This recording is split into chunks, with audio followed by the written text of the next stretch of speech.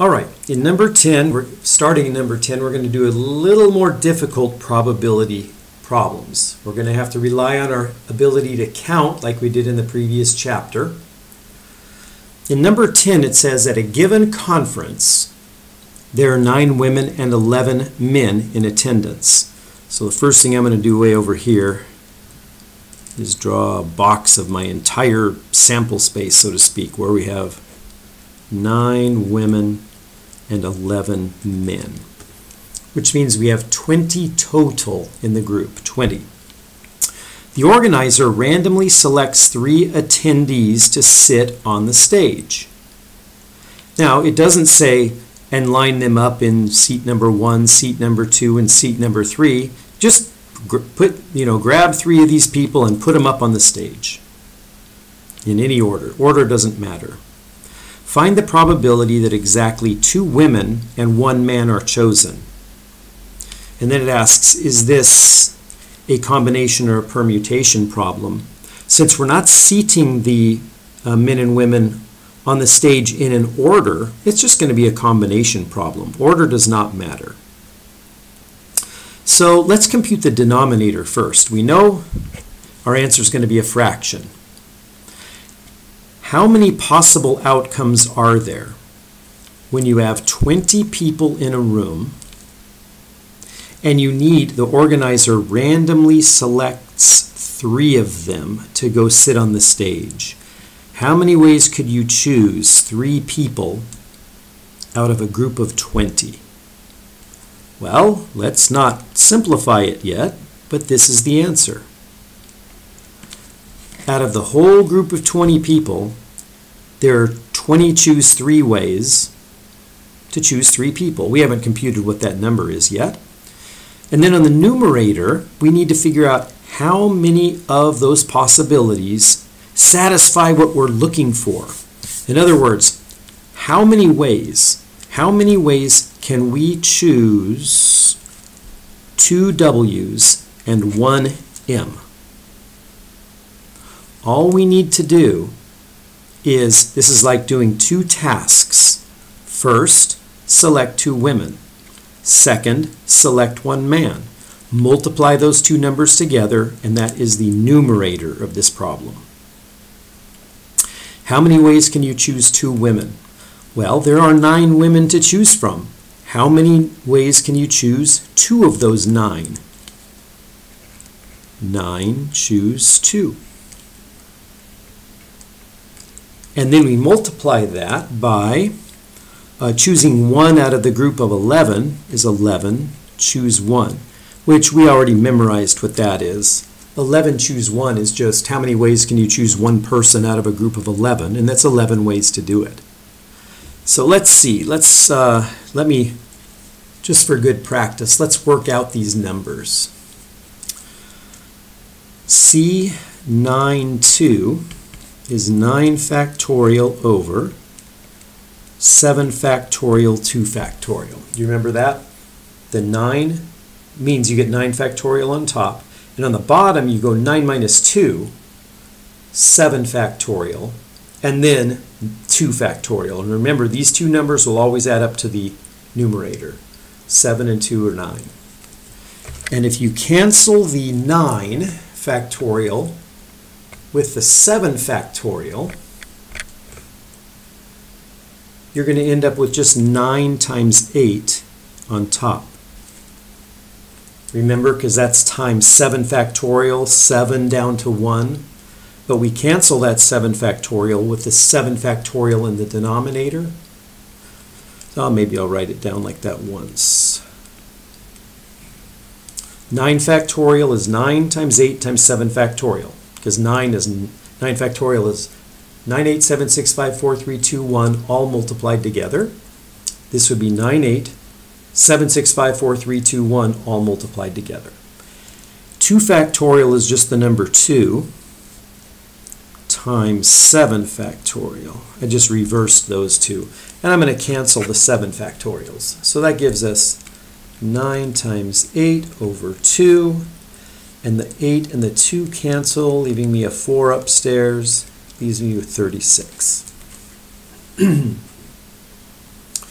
11 choose 1 is just 11. I'll go ahead and write that down. You can plug it into the formula to convince yourself. And then 20 choose 3, that'll probably be the toughest one. Let's see what we get here. 20 choose 3 is 20 factorial over 17 factorial, 3 factorial. The 17 came from 20 minus 3, and then that 3 just came from that 3. And if you cancel out the 17 factorial with the 20 factorial, it's going to leave you with a 20 times 19 times 18. 20 times 19 times 18 over 3 factorial, which is 3 times 2. I'll leave off the times 1. Oh, I should have written it as 6, because notice that 3 times 2 on the bottom is 6, and 6 times 3 is 18. So when I cancel the 18 and the 6, I get a 3 upstairs. And let's see, 19 times 3 is 57, double 57, and we get 114. So 57, yeah, so that looks like it's 1140. Hopefully that's right without using a calculator. So what we are looking for is this. And we've already computed this, this, and this, or simplified it. So we are going to get for our final answer 9 choose 2, which is 36, times 11 choose 1, which is 11, over 1140. And I know that 36 times 11 is 396 over 1140. And I'm not going to reduce it. That's fine. They're both even, so I know I could at least divide them both by 2. So that's less than 50%, but actually less than 40%. The probability of choosing exactly 2 women and 1 man. Okay, number 11.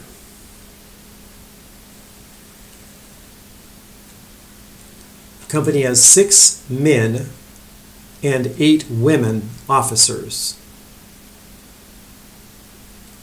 All right, so if I were to draw a picture, I could put something like 6 women and, oops, it's 6 men. I'll make it 8 women up there. 8 women, 6 men. At a meeting, exactly 7 officers chosen at random are seated in the front row in seats that are numbered 1, 2, 3, 4, 5, 6, 7. Order matters here. Use permutations to find the following probabilities. The officers are arranged with men in seats 1 through 3 and the women in seats 4 through 7. So that means I'm going to draw a picture. Those are the 7 seats. If you want to number them, you can. Seats 1, 2, 3, 4, 5, 6, 7. I don't want to put more numbers on to confuse it, but the left one is seat 1, the right one is seat 7. Okay, so out of this group, we have to choose 7 people to sit over here. We need to find the probability that the officers are arranged with men in seats 1 through 3 and women in seats 4 through 7. So these will be men, these will be women. Since it's a probability, we need the answer is going to be a fraction. Once we count up the number of ways that we can seat the 3 men followed by 4 women, that's going to be the numerator. That's the number of ways it can happen. But the denominator is going to be the total possible number of ways that you could seat these 14 people in those 7 seats. Okay? We're looking for a probability. And the 7 officers are chosen at random and put along these chairs, from these seats from 1 through 7. So what's the probability, what's the number of ways that you could choose 7 people from this group and line them up in these sets? Well, that's a permutation problem. That's an ordering problem. And I'm not even going to use the permutation formula. Let's see, what should we do first? Let's do the denominator first. It's nice and easy. We've got 14 people in the group. How many ways could we possibly seat them in the 7 seats? Well, how many choices do you have for the first one? 14, 13, 12, 11, 10, 9, 8. So the denominator is 14 times 13 times 12 times 11 times 10 times 9 times 8. Another way of saying that is how many ways could 7 of these people, out of the 14, line up for a Coke machine? Well, here's the line. You could have any one of the 14 here, any one of the remaining 13 there, and then 12, 11, 10, 9, 8. Now, how many ways could we have a man, man, man, woman, woman, woman, woman? Okay, so I need 3 men in a row, but there are only 6 men to choose from. So how many do I have possibly that could sit in the first seat? 6. Then 5. Then 4. And now we has to be a woman, woman, woman, woman. Well, we have 8 women. So any one of the 8 could be there. Then the remaining 7, remaining 6, and remaining 5. So the answer is, without simplifying or reducing at all,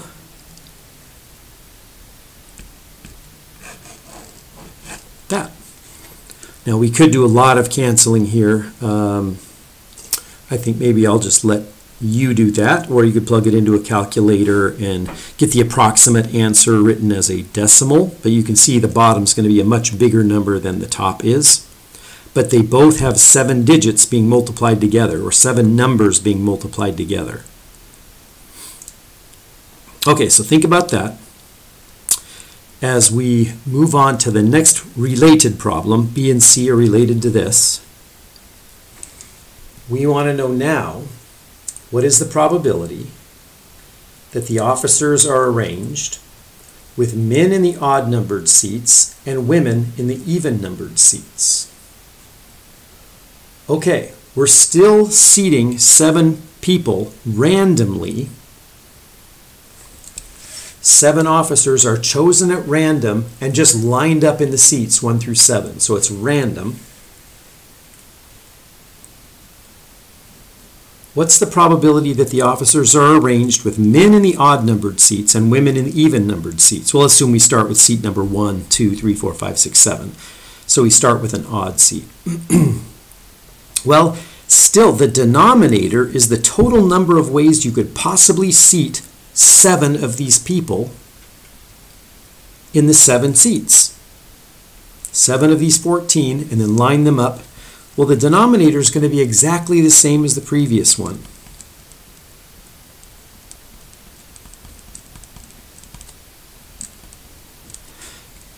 This, again, it's the number of ways that you could take 7 of the people from that group of 14 and line them up.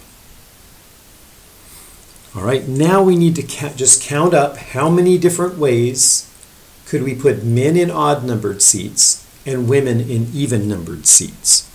So 1, 2, 3, 4, 5, 6, 7. We'll say the odd numbers are,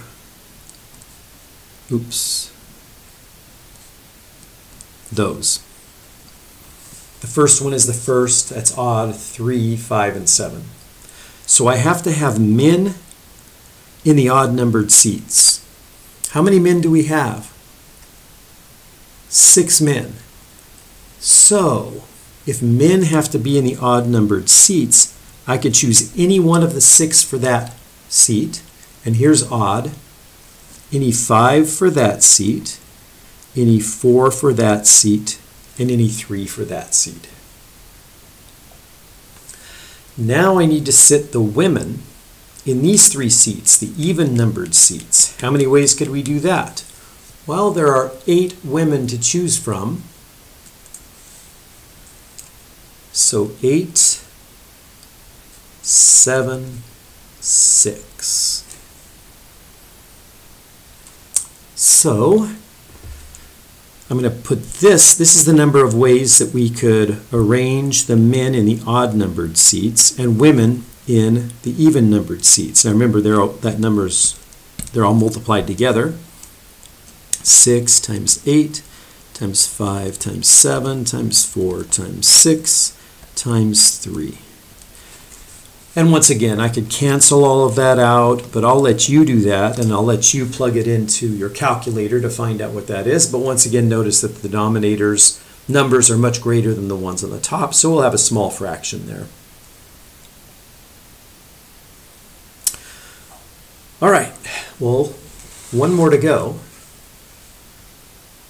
What's the probability that the men are seated together and the women are seated together as well?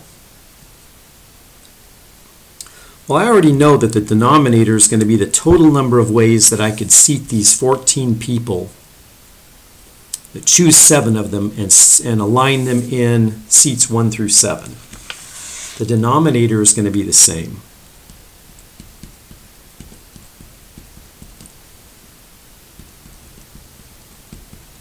Total number of ways you could seat 7 people in seats 1 through 7 from a group of 14 that you're choosing from. The numerator is simply going to be the number of ways that you could get. Remember this, we've done one like this before. Man, men, men, woman, woman, woman, woman. That's the men seated together and the women seated together. But there is one other way you could do it. It's this, or women, women, women, woman, man, man, man. So that or means we're going to have to add up this number and this number for the total number of ways that you can seat the men together and the women together, because there's 2 different ways to do it. Women, men, or men, women. So the numbers are going to look real familiar. The men, there are 6 men and 8 women. So how many ways could we do this? 6 times 5 times 4. And there are 8 women, so how many ways can we do this? 8, 7, 6, 5.